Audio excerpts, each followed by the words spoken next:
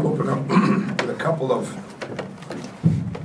thoughts. First off, our crowd support is it not only grows in stature, it grows in volume, and from start to finish, whether it was last Thursday or whether it was tonight, from start to finish, the energy in this building is incredible. It really is, and we never take it for granted. I've always said that, but it's when you get up and the crowd is still staying the way that they were at the beginning, that's a lot of fun, and the players feed off that in a big way. I mean, they really, really do, and I think people are enjoying it. I know you saw the press release, and I didn't get to put in everything that I would say about the contract extension.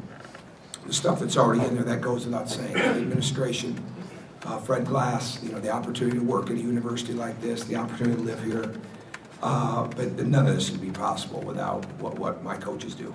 And I have such a great staff, and we lose Benny last year, who unfortunately lost his opener tonight, right? Yep. And he did a great job of helping build this, and then we replaced him with Kenny Johnson, who's been outstanding. And I've got a group of people that have worked so hard, and it wouldn't be possible without them. And most importantly, it wouldn't be possible without the way the players have persevered, that have been here, without the way that they have improved, without their resiliency and toughness and their desire to win and compete and do things the right way. And they've helped us try to get this to be as model of a program as it can be. And they're the ones that are doing the graduating early. They're the ones that are getting the 3.0s. They're the reasons we have 1,000 on the APR and getting ready to have that for the third year in a row. And they're the reason that we have these opportunities that are in front of us now because of the way they work. So I'm extremely thankful for that. As far as the game, to try to say to these guys, you know, when you're playing, it's one thing to win. It's a whole other thing to improve while you're winning. And I thought we improved inside the game tonight. And the key is that we continue to improve inside of every game and in between those games if we want to be as good as we want to be.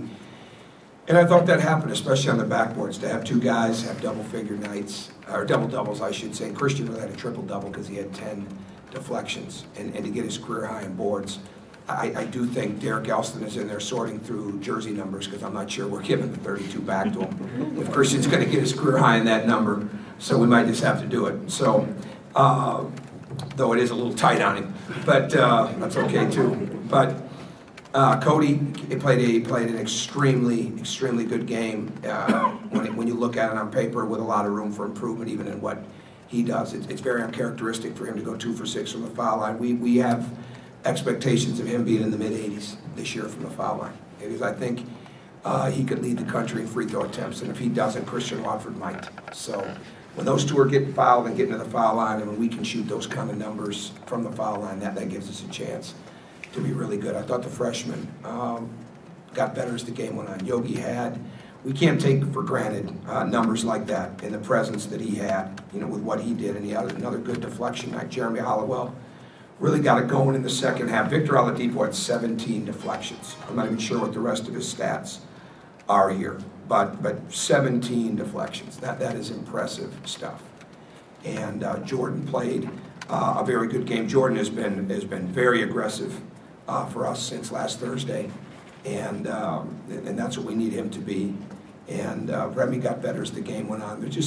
That's what we have to have. We have to continue to have that kind of improvement, especially because there's no question that we are shorthanded on the front line. There's no way around it. So we're trying to mix and match and do a lot of different things, and the players responded really well to that tonight. So with Yogi and Jordan, they had combined for 12 assists, 4 turnovers. You know, just talk about the play of those two together, both playing together and just off each other. Well, I thought they did a very good job defensively together, because ultimately that's what the measuring stick will be as we go forward. And sometimes it's clear in the game, sometimes it's not as clear till you get into the film. But I think we'll be happy with the way that they defended. We didn't defend as well off the bench, especially in the first half. We had some miscues and some miscommunications, and we lost sight of the ball. We made some fundamental errors that we need to keep correcting. But if Jordan and Yogi is ahead of his years defensively, and that's been a joy, because he just keeps getting better at that. And Jordan is a smart, savvy senior who's continued to become more athletic, stronger, all those type of things. And when those guys can lead the way defensively, then we have a chance to have a really good backcourt with those two, because I think they're going to be good offensively on the year. I mean, some nights will be better than others, but the defensive part is going to be crucial. Christian just seemed like he had a different look about him. I don't know. I mean, more aggressive than we've seen. Well, he had 7 boards at half, and I think that was important, because he knows that that's an objective that he's got to really show up in, and the next level wants to see that at a high level. There's no doubt about that. We need that at a high level. One of our goals for him is that after every practice, and we record and stat and chart every practice, and then we have our cumulatives, that every day that he is the leading rebounder in practice, and that it's everybody else's job to try to do the same thing. But when he's rebounded, when he's aggressive, even some of the shots he missed, he was a little casual on taking those shots rather than going up and shooting them. And he's getting better, and his strength is showing up. He can score and play in a lot of different ways. He can defend in a lot of different ways. He got 15 boards, and he probably is not going to grade out that high on the blockouts. So there's a lot of room for improvement with him too. But he's a senior, and he has got very strong maturity, and he's got an understanding of what this is all about. How important is it with Yogi? It doesn't seem like he has any sort of reticence. It doesn't seem like he shies away. What does that word mean, man? Parks and Rec, reticence. It seems like he doesn't have any. It doesn't bother him to just take control of the floor. What does that word mean? I'm trying to honestly, I can't. How do you use it? I'm fine off science section. Reluctance. There you go. What? Reluctance. Oh, okay. You know what that is? Yeah. I mean, I'm not trying to. No, just to take control of the floor in any situation. I mean, for a freshman, how important is that? Well, I think that's who he is, and I love Tim Buckley's quote the other day. I'd never even thought of that. You know, he's had his feet wet since the 5th grade. This kid's played in a lot of high-level basketball games. He's a champion.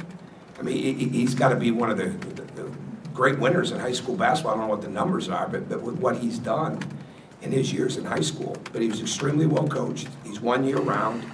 I mean, you could make a case for him, and we certainly would, being the best point guard in high school last year, and he's carrying that right into the collegiate level. We have high expectations for him, but more importantly, he has high expectations for himself. So I don't think there's any reason whatsoever for him to have reluctance. And he does not like making mistakes. I know that.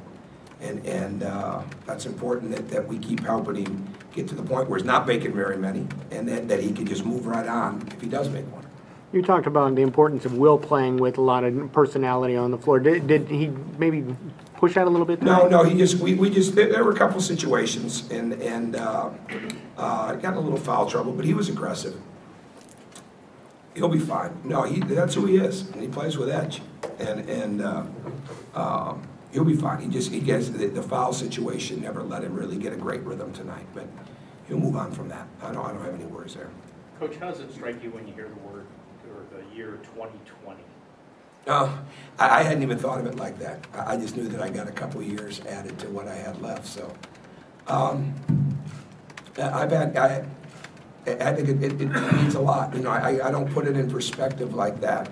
I know we love being here. I know my family. I know our coaches.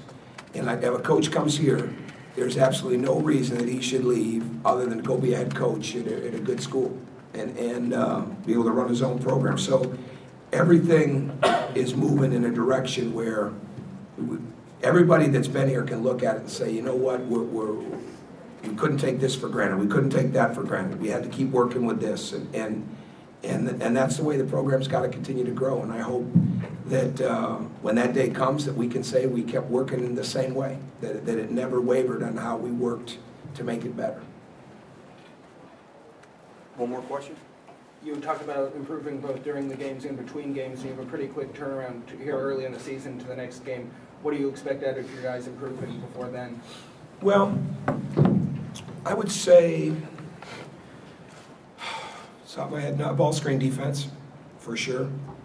Communication, especially on the weak side.